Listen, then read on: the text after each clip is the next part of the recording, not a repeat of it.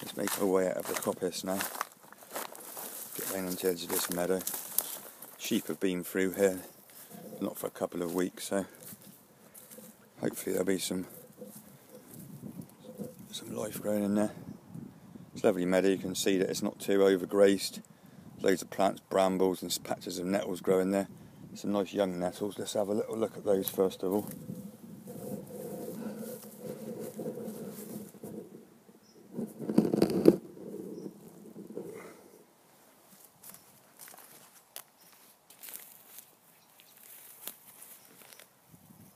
So just the top 4 leaves, that's all we're after with these nettles. I'm sure most of you know what stinger nettles are. It's definitely one of the plants you can identify with your eyes closed. If you're unsure, touch it. No, but seriously, hairy again, spikes, got the stings on them. Top 4 leaves though, rather soft. Don't generally get stung picking the top 4 leaves. Sting's not bad for you. It's referred to as urtication, which is the art of, or the action of stinging yourself. Creates really good sort of anti-inflammatory properties, or a response. Each sort of sting's kind of, I suppose, like an alarm clock going off at different parts of the body, and the body sort of focuses on that sting as you would, and somehow it works for arthritis, inflammation, stiff joints, rheumatism and such like. I heard a story of an old farmer's wife that used to get beaten with stinging nettles in early spring, and that'd help her back throughout the whole summer. I can sympathise with her there. I'm kind of thinking of doing it myself actually. But there we go, stinging nettles, plenty of young growth again. Where the sheep have been through, I suppose, grazed these off, or at some point they've died back and come into life again at the end of autumn. So just the top 4 leaves, really nutritious. Stinging nettles have a really bad reputation for plants, I suppose, because of their sting, and they're seen as kind of being our enemies. But a lot of things that really protect themselves are protecting something that's really great. They're reputed to have 5 times more vitamin C desiccated, that's dried weight for weight, than oranges.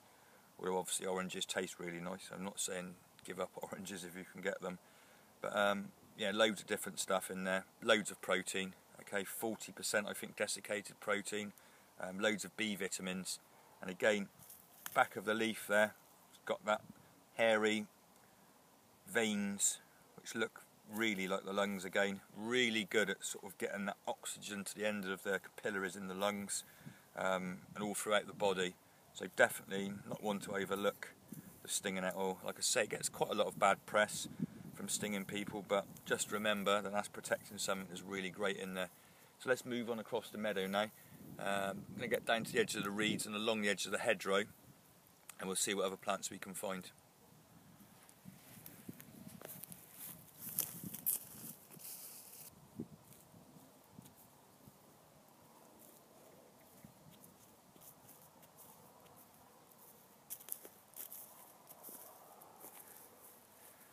Right, out in the meadow now, with the woods up behind us.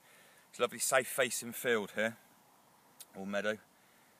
It's nice and warm. I'm down in Dorset, so I don't know how typical this is going to be for the rest of the country this time of year. I know up in Scotland it's got loads of snow at the moment, so, but obviously it's all adjustable and seasonal. 2 plants here I want to talk about. I can just spot there, something's been having a little dig here. Looks like a pheasant's been out and having a dig around. 2 different plants here, both with spear-shaped leaves.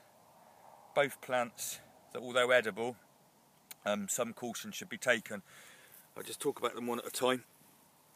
Okay, that's the celandine there. Again, variegated leaf on it. Smooth leaf. It's going to grow a little tiny yellow flower. Looks very similar to a buttercup, but with more spikier yellow parts of the petals on there.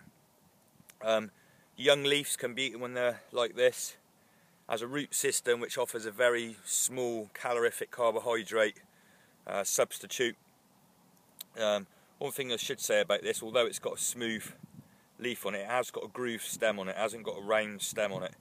That's what I'm generally looking for when I'm looking for edibles, is grooves in the stem and hairs, as opposed to smooth round stems and shiny hairless leaves. Obviously there's exceptions to the rule, and you really need to be able to identify every plant that you consume, especially if you're going to be talking about picking it and cooking it for other people. There's enough stories, unfortunately, of people who've second-guessed plants, possibly to appease their ego or peer pressure, saying they know about foraging when you need to be honest, and if you don't know the plant, don't eat it, and especially don't tell other people that you know what it is. Okay, so groove on there. Celandine, going back to the roots, small roots, pilewort's one of its common names, and the roots are very small, knobbly shapes to them. I'm not going to pick this, dig this up just yet for the roots. When I see the flowers come up, just before, as the flowers open, that's when I'd possibly look for the roots, or just as the flowers dwindle in that stage, that's when we go for the roots. It's the energy of the plant that we're trying to get. So at the moment it's just putting its energy out into the leaf and the leaf tip, and we consume the energy of the plant. That's what we're trying to take in, energy out. Same with the nettles, we don't need to pick the whole stem, it's just the tops we want. That's where the energy is being put. As things dwindle back down into the root system, that's when we'll take the roots. Different parts of the plants work in different parts of the body and in different ways. So the flowers and the leaves are slightly softer, they work on the exterior parts of the body in respect to medicine. And as we go deeper into the plant, down into the root system, that's when we use that medicine, or the roots of the plant, as a medicine to go deeper into the body, internally into the body. It's a fascinating subject, ever expanding. There's no such thing as an expert in this subject. I don't care how long you live, you'll never learn every single plant on the planet, and just as you get to that stage where you think you're an expert, something hybridizes, nature changes something, and a new plant is born. So continue learning this subject. Moving on to the next plant. Now, this is the field sorrel, or the sheep sorrel, and the sheep have been in this field grazing it off, no doubt eating it, and they've been away for about a month now out of this field, so it's starting to spring back up again. Again, with this plant here, it's got a very slight groove to the centre of the stem again. Okay, so although it's hairless and it's smooth, and it's got that spear-shaped leaf which looks a little bit like a few of the poisonous plants. Okay, I kind of think that's like a spear into the heart, something I'm not going to take lots of, and I know from this sorrel and with other sorrels that it contains an acid which can be too overstimulating to the kidneys, and can have an accumulative effect. So it's something that when we smell it, we've got that apple pip lemony smell. It's unmistakable. Okay, as with the celandine, very hard to distinguish that by smell at all, and that's one we definitely have to go for sight of. But with this one, really lemony smell, as with the wood sorrel. Okay, oxalic acid. I'm not very good at pronouncing my Latin. Oxalic acid. Sure, somebody will tell me how it's pronounced. But again, it's got that kind of acidy, lemony flavour to it. Okay, so really good as a stimulative tonic, but we don't want too much of it.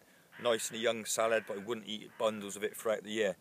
The way to have a really nutritious diet, there's only one type of diet that's nutritious and we could say was healthy, and that's a nutritious diet.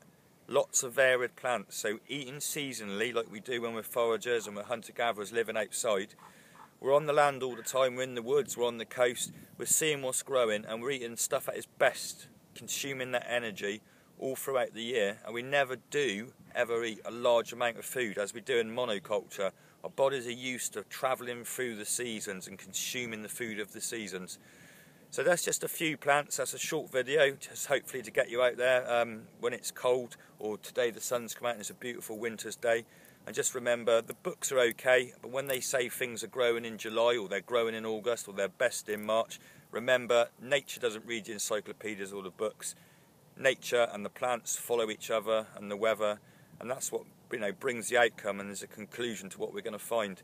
So go out there, have fun, stay safe, and remember, don't consume anything or give anything to anybody else, or try to say that you know about something unless you've done lots of research on it and are eating it in small amounts and small bits just to say your body's adapted to it. I'll see you soon. Check out some of the other videos. Hope you enjoyed that. Check out the website. We run lots of different courses from the coast to the woodland. Everything from foraging, fishing and hunting, off-grid living. I'll see you soon. Sorry, I meant to say there when we were talking about the celandine, if you are going to eat the roots, you do need to cook them. Sorry about that, I only noticed when I was watching it back.